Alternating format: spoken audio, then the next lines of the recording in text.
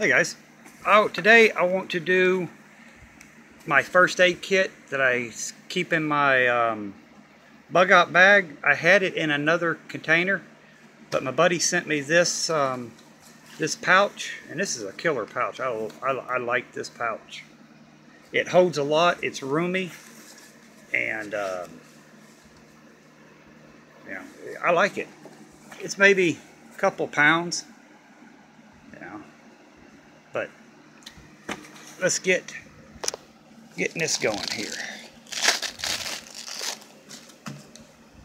First, some moist wipes for cleaning the wound. You know, antibacterial for cleaning the wound. Sorry, I'm tired, guys. Let's see. An ace bandage. A maxi pad. If you get a deep cut, put that over there and put the ace bandage or tape it, and it helps stop, you know, it'll soak up the blood.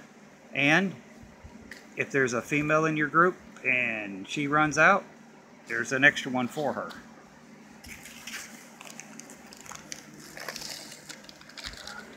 This Q-tips for cleaning a wound, for cleaning your ears, because you want to keep your ears clean, because then buildup of earwax can cause an ear infection. You know, keeping clean is very important. Another roll of tape, a roll of tape. This stuff right here, I buy this at the Dollar Tree. It's a pain relief balm.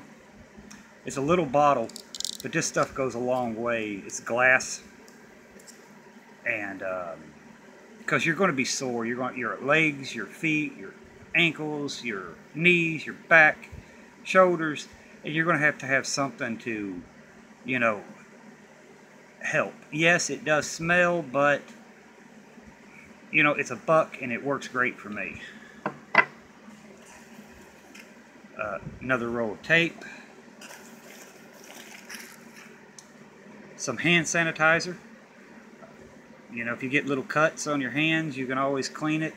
Clean it with this to save your medical, and it, you know, and I can use this for a fire starter as well.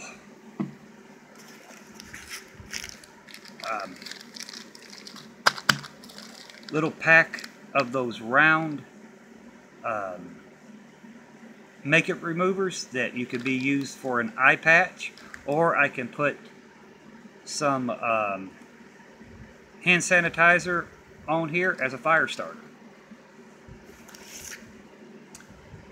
Tampon.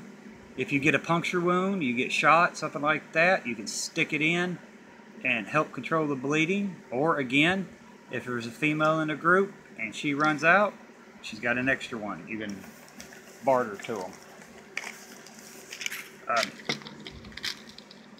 Bottle of generic Tylenol.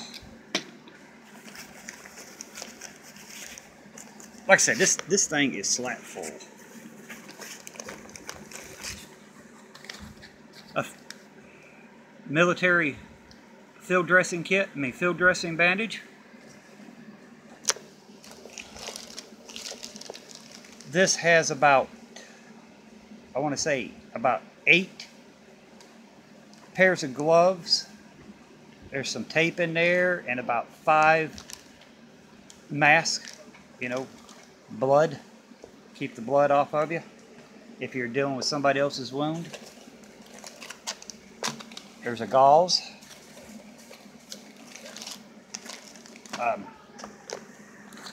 I get this stops bleeding at Walmart's. You get two packs of this for $4.96. So I've got 2 packs in there, and this, right, I'm trying to open this up. This has got all kinds of different size Band-Aids in there. You know, there are about probably 30 Band-Aids of different sizes in there.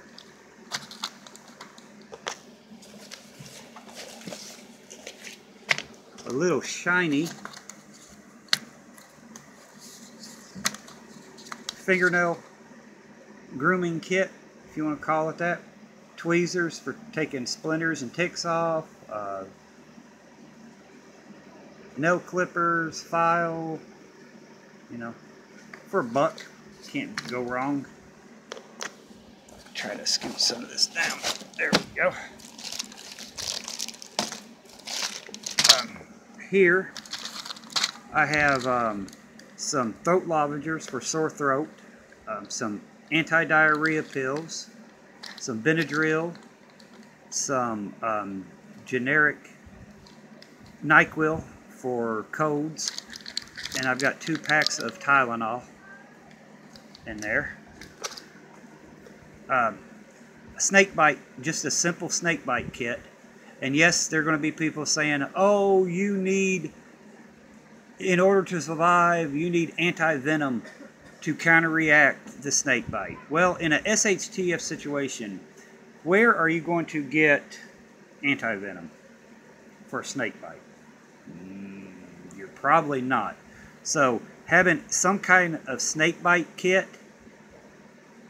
and see, this is a small generic version. I've got another one in the family survival first aid kit. It's got the sucker that you stick on there and you pull it out.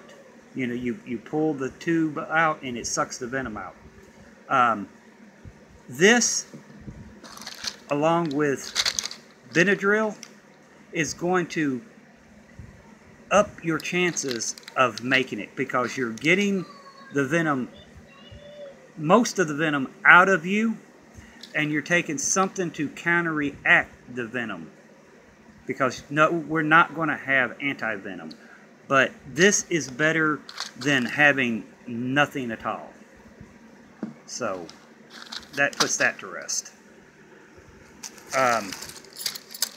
Here I have a mirror, sutures, medical shears, and a can opener.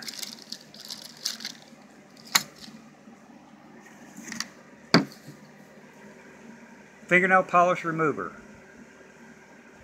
You know, I like carrying this more than I do a bottle of rubbing alcohol.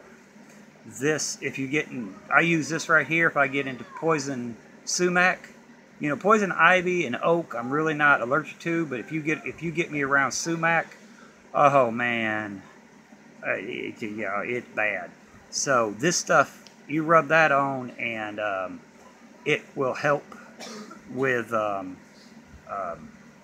drying up poison ivy, poison sumac, stuff like that. If you get a cut, pour it on here. If you get athlete's feet, you can scrape the bad fungus stuff off and pour this on your feet.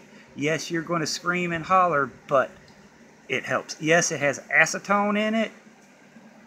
It could be bad, but to me, this is better than rubbing alcohol.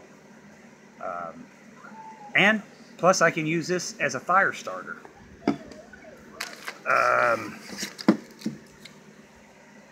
Pepto-Bismol. Your stomach's going to get tore up. You're going to get diarrhea. You're going to eat something bad. You're going to drink something. You're going to drink some bad water, something like that. That's a no-brainer.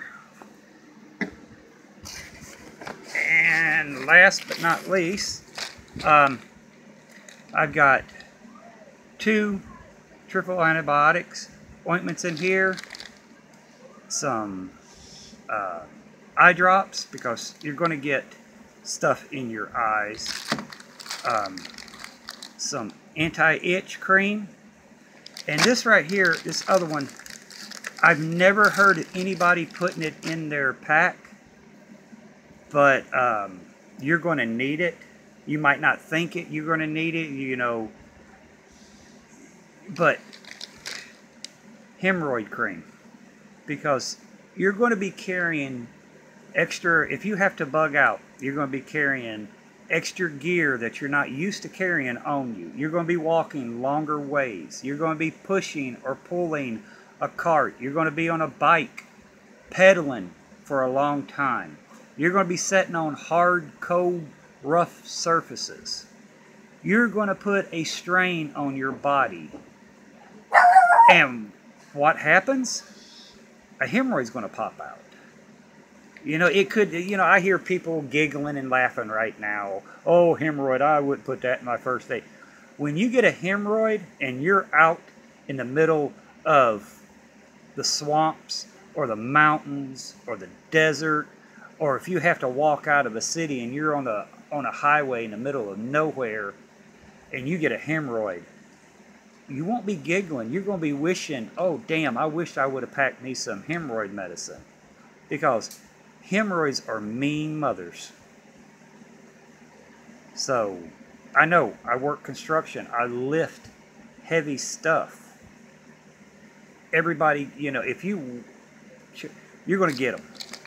No matter what. You will get them. Especially in a SHTF situation. You'll get them. So, you know, people can giggle and laugh. But when their butthole's on fire and they're hurting, they can't sit down, they ain't going to have it. I'll have mine. But that's it. And that's like I said, that's a big pouch. You know, it fits a lot in here. I'm thinking about putting some more Benadryl in here and some more anti-diarrhea in here. Probably another pack, you know, little sleeve each. And but I think I got everything pretty well covered. Tell me what you think. What would you add? What would you take away? But I'm going to get off here. Everybody, I hope you have a great day, and I'll see you on the next one. Bye for now, guys.